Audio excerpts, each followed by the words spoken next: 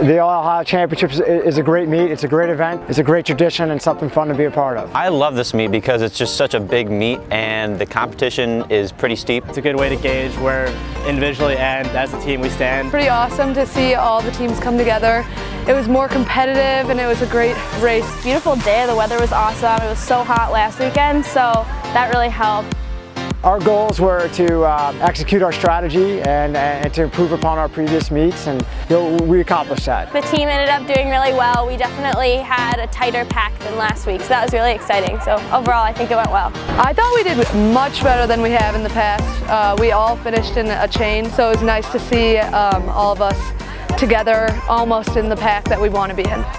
I feel like the men did a nice job of executing our plan and having a good race and improving upon our first few races. All in all, we ran a nice pack today.